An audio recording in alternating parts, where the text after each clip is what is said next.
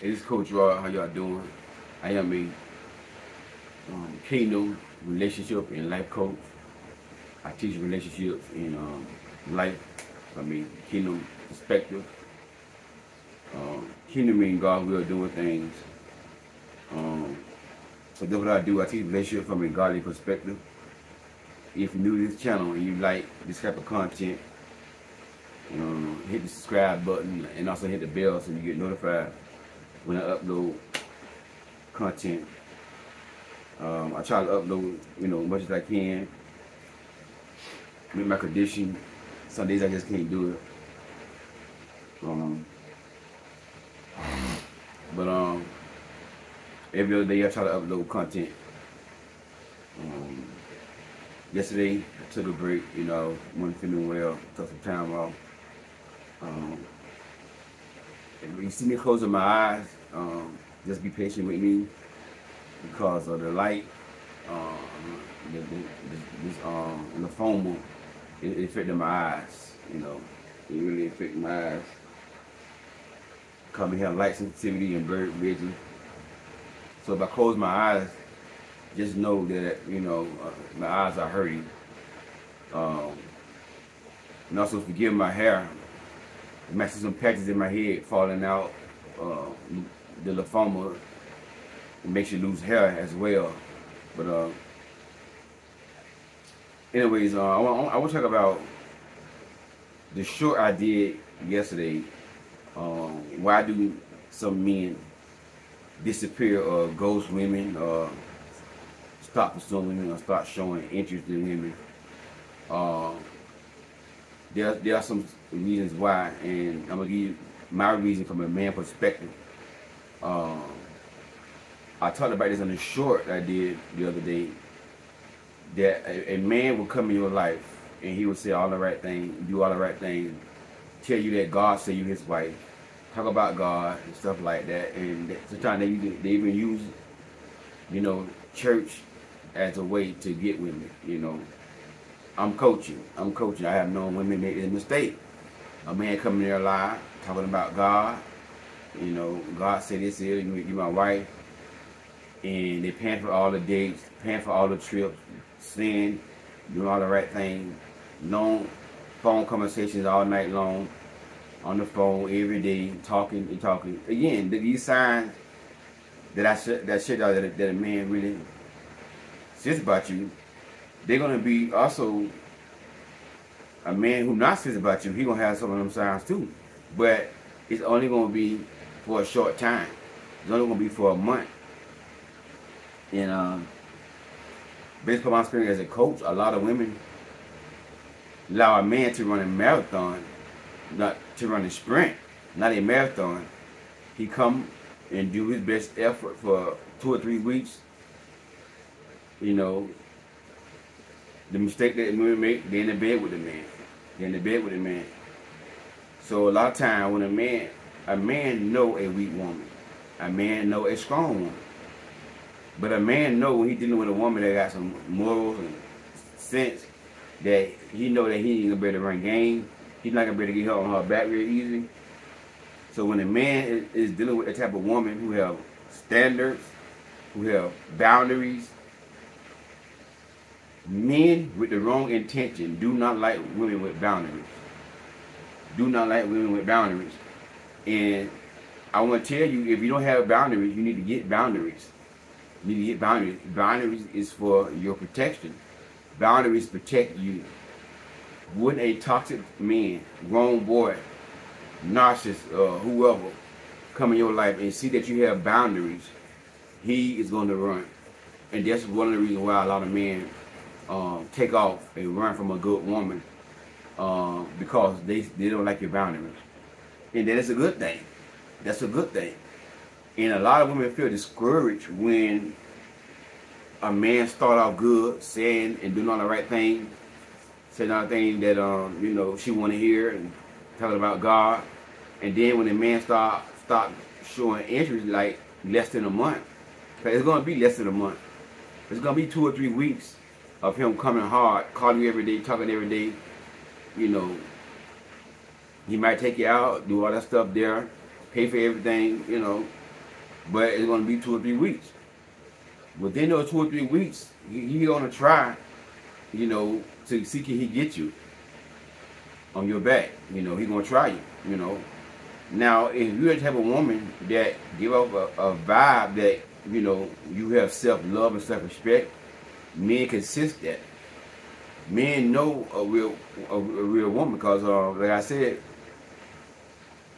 on one of my previous videos, you know, about a year or so ago, maybe 2 years or a year and a half ago, I did a video with a sister of mine called Sister Danielle.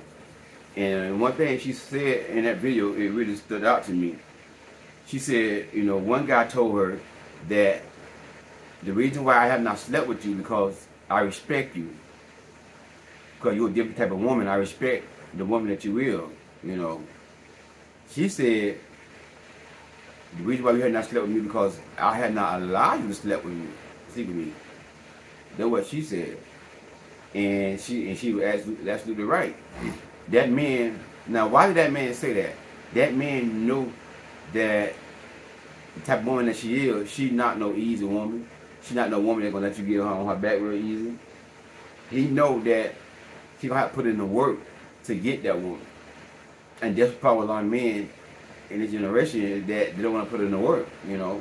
So when they see a woman like that, they like her. You know, she a beautiful woman, you know. You can be beautiful and everything, but when a man see a woman like that, I ain't gonna say a man, but a grown boy, because a real man, he want a woman like that. A real man, a mature man, a man of God, a kingdom man, oh, he want a strong woman like that. Actually, that's a turn on to a real man. So whenever you meet a man and he don't like your boundaries, he start making excuses, he start falling out within a month, let him fall off. He's not a real man. He's not the one that God has for you. That's number one. He's not the one that God ordained to be in your life. So that's why a lot of times these men fall off, because they know that the type of woman they're dealing with is not about the game. And it's a shame, but a lot of men, not all men, but a lot of men love women that they can control. They use the submit word. Oh, you're not submissive. And a lot of men use that word to control women. When a woman have boundaries, when a woman come up to be a woman of you know, standard, moral conduct, not sleeping around, not easy on their back, men, a lot of, I'm gonna say men, but grown boys, they tend to run for those type of women because they have not grown up yet. They're still a boy. They don't know a good woman when they see one. And they use that word submit to control women. Half of them don't even know where in the Bible where it say submit to your husband. They don't even know where it's at, but they just going by what they heard somebody else say.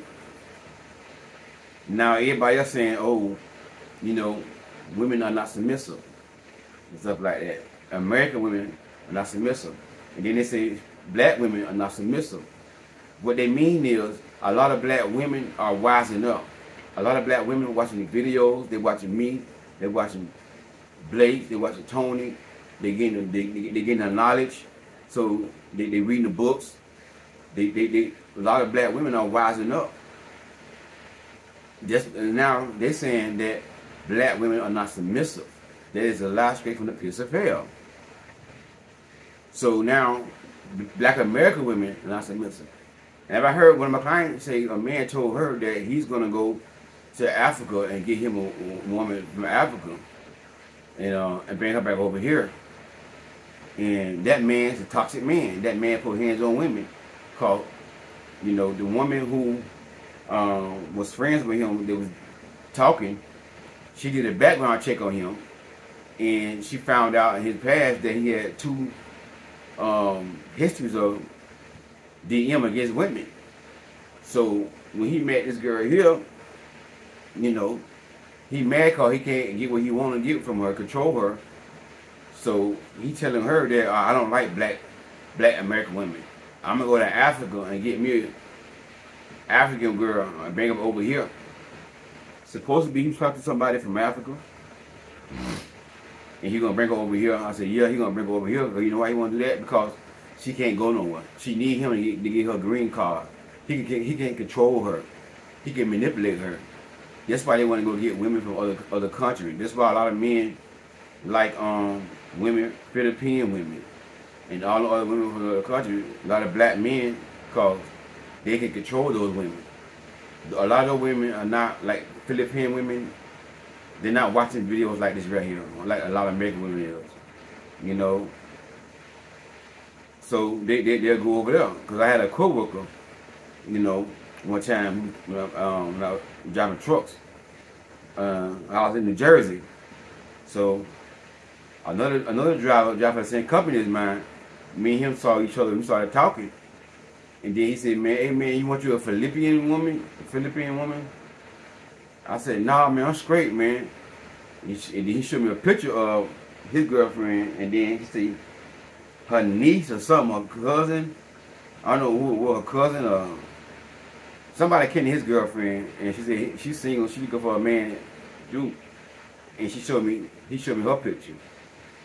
And my thing is, number one, I'm not attracted to Philippine women. You know, now some of them look attractive. I'm not putting them down, but it's just not my cup of tea.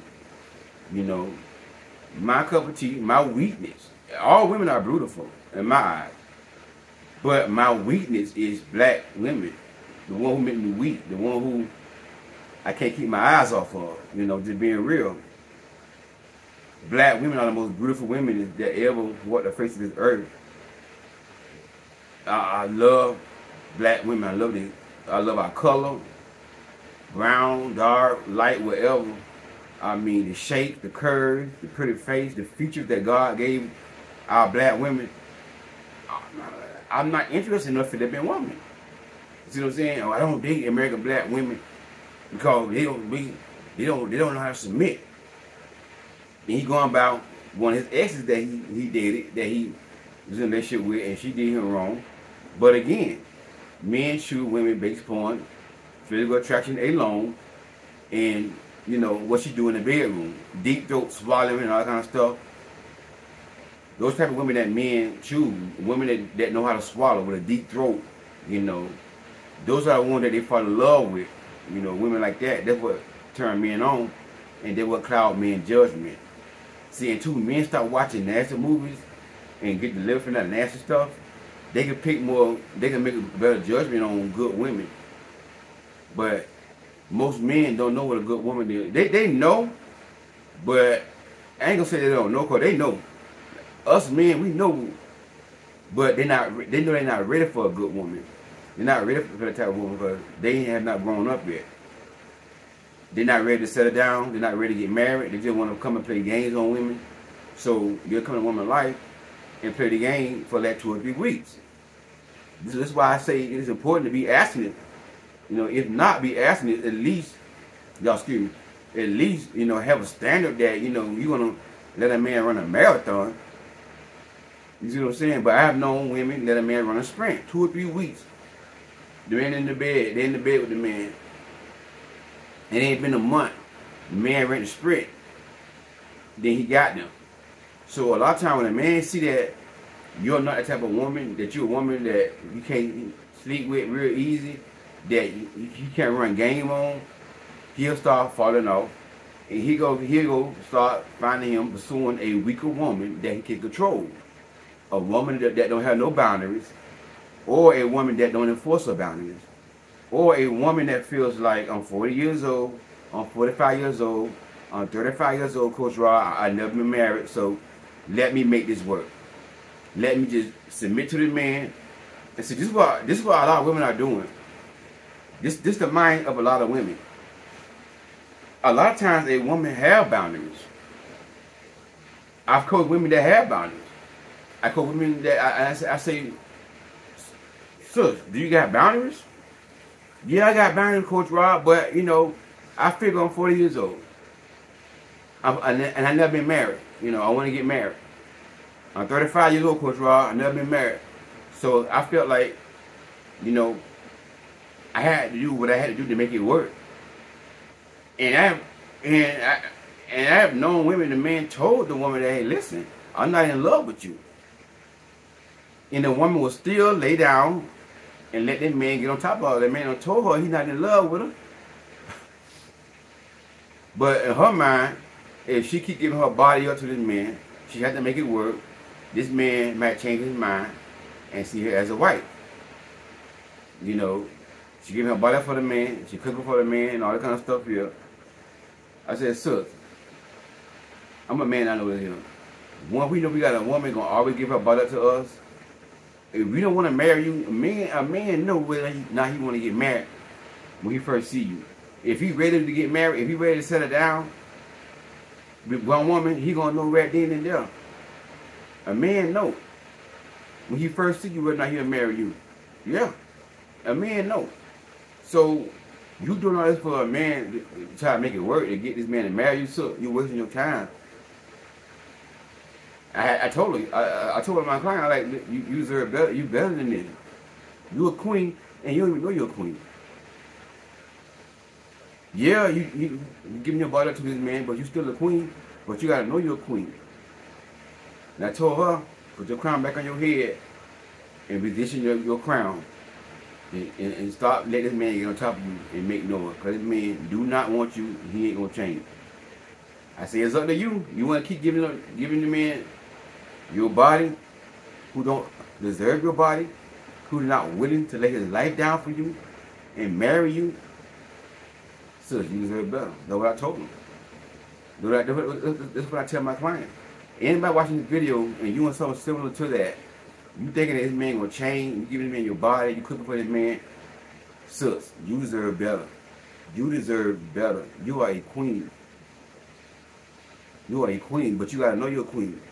And just because you made a mistake in your past, just because you failed in your past for the game, and you allow a guy to trick you and you gave your body up too soon, listen, you can recover. You still a queen.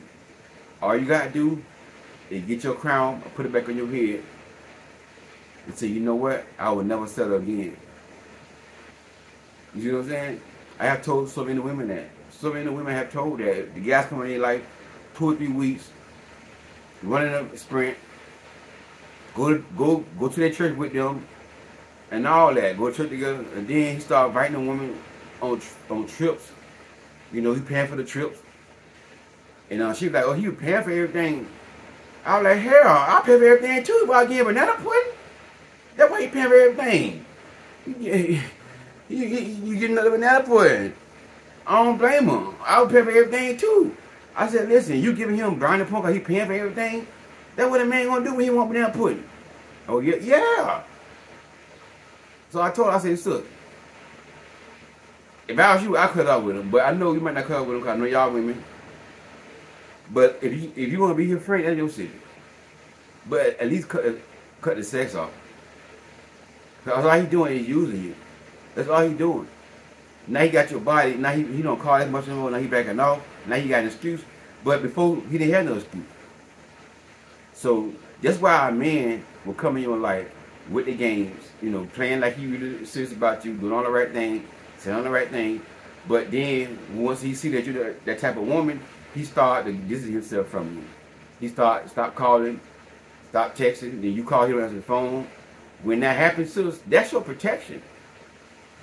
But a lot of women feel discouraged because y'all want every man that pursue y'all to be y'all husband. That's where you're going wrong at. Forget about marriage right now. Date and be open for marriage, but don't assume every man that come in your life is your husband. In this generation, the majority of men that come in your life is not going to be your husband. In this generation, you're gonna have to reject a lot of men before you meet your husband. You know what I'm saying? Because that's we live in a world where a lot of men are lost. You know, society has got our men lost. So, as a woman, don't feel discouraged. You should be rejoicing that this man left. And a lot of times too, God know that you're not strong enough to cut it off. God know that you fall in love easy. You got feeling for the man. So a lot of times too, God will break that mess up and say, you know what? Let me call this man to leave her alone because he's not the one for her. So a lot of times too, it be God protecting y'all. You know what I'm saying? But that's why a man would stop showing interest if he see that you are a woman that have boundaries, and you enforce your boundaries.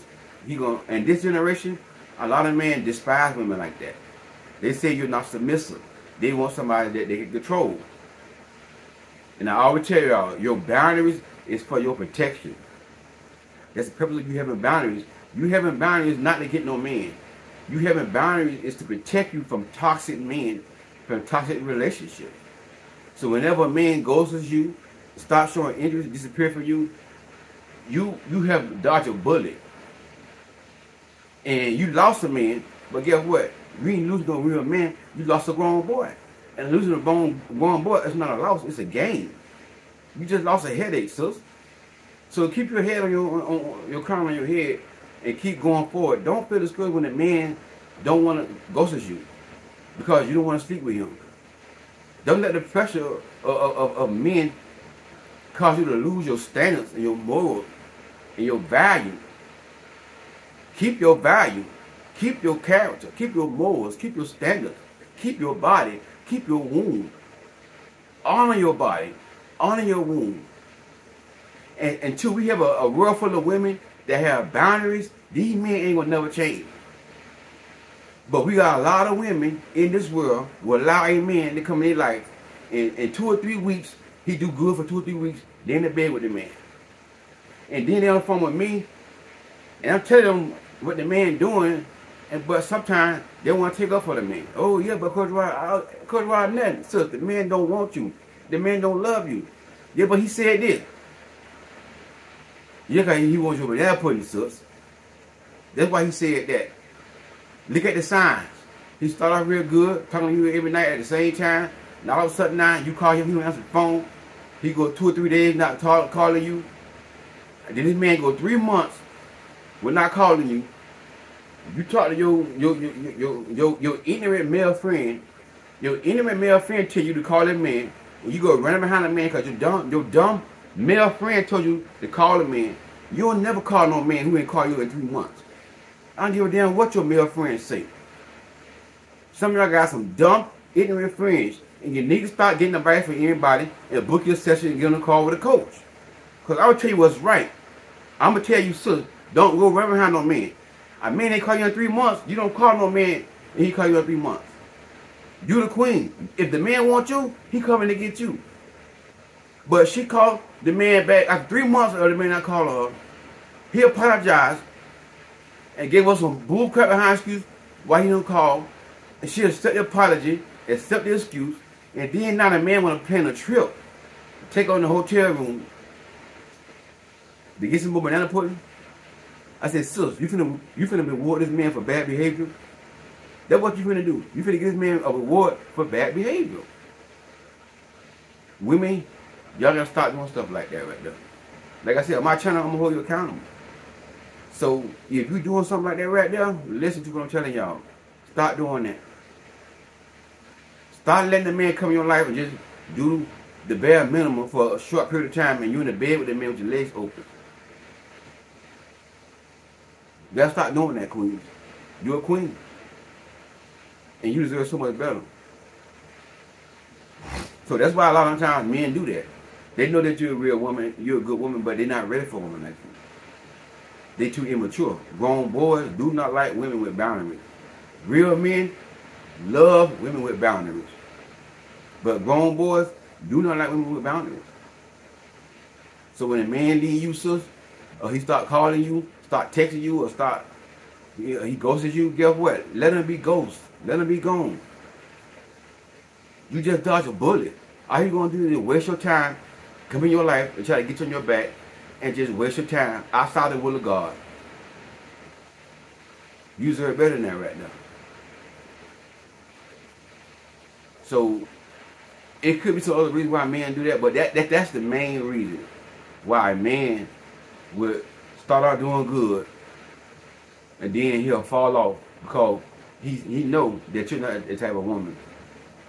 A lot of men like weak women. They're attracted to women who are weak. They call them submissive. They call submitting being weak. They call submitting letting a man dominate and control. And some of y'all allow these men to control you. God has not created a woman for a man to dominate and control. God created you for a man to love you. And if a man is married to you and he don't love you and treat you like the weaker vessel, 1 Peter 3:7 say God will not answer this man's prayer because of you. Your life matter. Queen lives matter to God. Submit don't mean control. Submit don't mean do what I say do. But a lot of men, they want a woman that they can control. When they find out they can't control you, you got standards and boundaries, they will find them a weaker woman they can walk all over and control you. So when that man go, that's your protection. You have dodged a bullet. You didn't lose nothing but a grown boy. And losing a grown boy is not a loss, it's a game. Eddie Coach Rock, God bless you. Thank y'all for everything you do. Thank y'all for y'all support and everything. You know, I'm doing good. Just I went to the doctor today, and they're gonna start the treatment next week. They're gonna start the treatment next week. So I am gonna get the treatment started and everything. But you know, keep me lifted up, keep me in your prayers, and keep sowing, because you know, the Bible says you have not because you ask not. The money is going in good ground. It's helping me by my medication that I need for the treatment. You know, I'm not blowing the money. I'm not going out spending the money. I don't go nowhere. And God's my witness. This when God lay people out to sow to me, when they're sowing to me, that money is going towards my healing. The money is going towards me getting better. It's going towards my treatment. It's going towards my medication. It ain't going towards me going out to the basketball game, football game, traveling. Listen, that money is going towards a good cause. So, you know, if God lay on your heart, if you want to send me a seed, you know, the Bible says you have not got your action on. By all means, my cash app going to be inside the description box. Like I said, you know, that money can go towards my healing and my treatment, you know, my medication and stuff like that. So I appreciate y'all who do so, you know, and the one who don't so, the one who just give me thumbs up, the one who like my videos, the one who watch my videos, the one who comment, the one who pray for me. I appreciate y'all as well. Thank y'all so much. Thank everybody for your support. And also, I'm an author of the book called Queens Don't Settle. The link for that's going to be inside the description box. Click on that link to purchase that book. And something like you get anything. My P.O. box is going to be inside the description box as well. If you don't have Cash App and you old school, you're older and you want to do it the old school way, my P.O. box is going to be inside the description box as well. You can do it that way as well. But like I said, you know, I need it, you know, and I'm not working right now. And you know, I'm not that type of person to depend on somebody to take care of me. Today I asked the doctor, when I stop my treatment, how soon can I start back working? He said within 2 or 3 weeks, you should be feeling better, go back to work. So I plan on going back to work by the end of June. By July, I plan on being back to work. You know what I'm saying? Driving again. I want to go back to work. I don't let nobody take care of me. I don't want no handout. I don't want the government. Because people have told me, go to rob power for disability. I'd rather work and make my own money because I can make more money going to work than staying home waiting on the government to give me a check, a disability check. Now, that ain't going to work for me. What? $2,000, $1,400 a week, a month, something like that. That ain't no money. I can't